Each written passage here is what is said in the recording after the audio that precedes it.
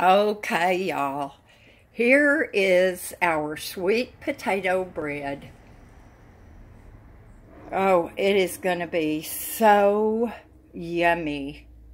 Everybody just loves this recipe. Of course, they like the recipe where you use canned sweet potatoes as well. There's really not much difference. So if you, not enough so that you will only make one recipe. If you've got canned sweet potatoes, you can make this bread. It's a little bit different recipe, but if you Google sweet potato bread, you're going to come up with a bunch of recipes. And I must say that you're going to find more recipes that use the canned sweet potatoes than you do the old-fashioned way.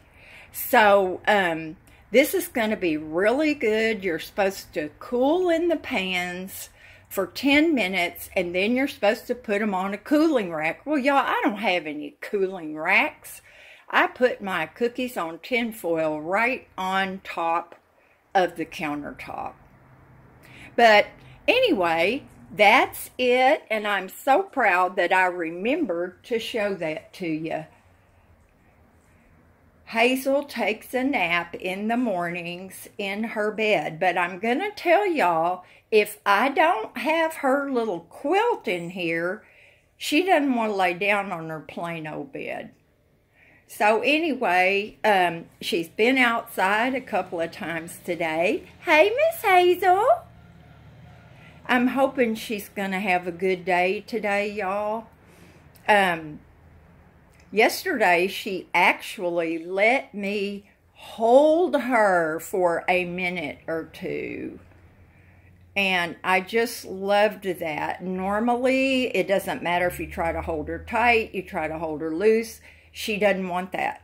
But she does want to lay down on her little blankie next to me. But not always. Sometimes I can put her up there, she'll lay down, take a nap.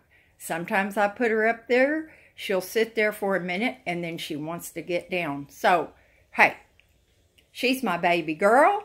I try to do what she wants to do. Oh, we got a notice yesterday.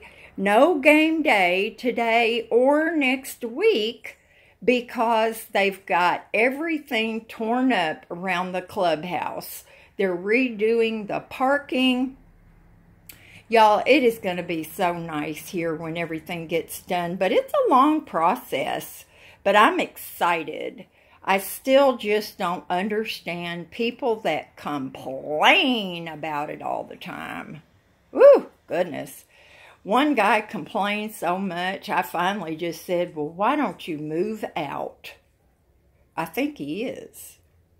Anyway, do something fun today, and I'll talk to y'all later. Bye now. Say bye, Miss Hazel. Wouldn't you laugh if she said, oh, there she goes with her little pointy feet. I told y'all when I say bye, she just prances around. Now, I'd give anything. You know how I can get that tail to stand up and wag? If we go to Lowe's. I might have to take her one day this coming week. I don't know why she keeps her tail tucked like that all the time. I don't know, y'all. But the vet did, a while back, double up on her inflammatory medicine. So, I don't know. Next time we go see her, I'll ask her if there's anything else we can do. I love it when she lifts that little paw up. Anyway, talk to y'all later. Bye now.